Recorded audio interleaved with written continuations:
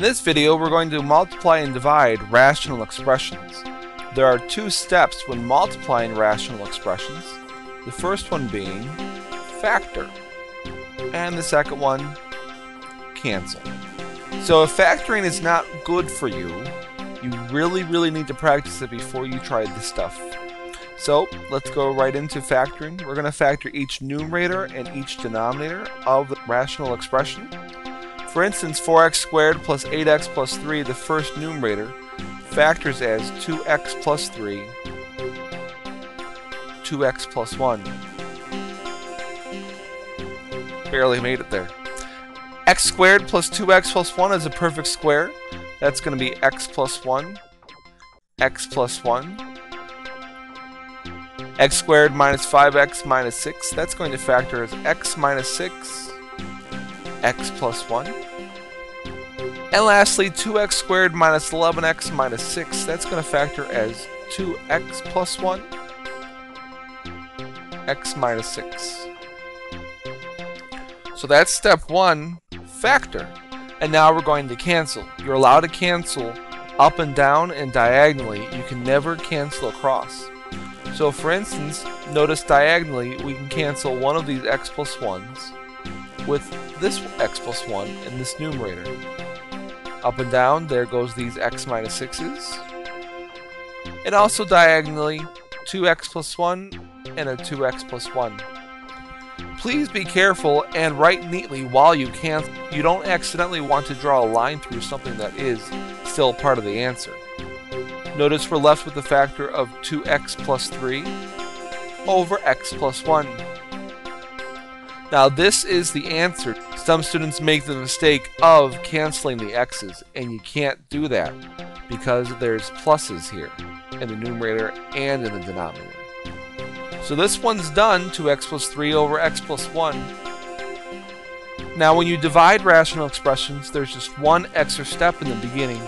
That is to flip and multiply. I'm just going to rewrite the whole thing. X squared minus 4x minus 5. This first fraction does not change. Over 3x squared plus 4x plus 1. Times. The denominator becomes the numerator, 9x squared plus 6x plus 1. Over x squared minus 5x. So now this problem is like our previous example where we were just plain old multiplying.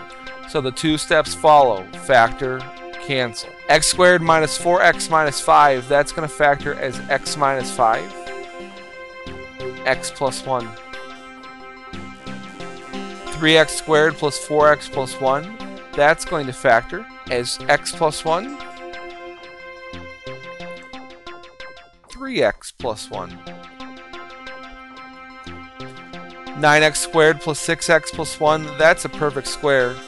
3x plus 1, 3x plus 1. Now the one comment I want to make is you could have written this as 3x plus 1 quantity squared. However, it might be easier to actually write out the factors for canceling purposes. But either way is correct. X squared minus 5x, well, don't freak out that there's only two terms. Remember the first rule in factoring is to pull out the GCF. Notice both terms have an x, so we'll pull that out, and we'll be left with x minus 5. It's all factored. Let's now cancel up and down and diagonally.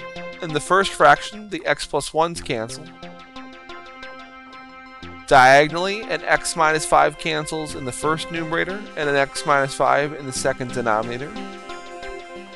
And a 3x plus 1 in the first denominator cancels with one of the 3x plus 1s in the second numerator. Notice that's all we can cancel.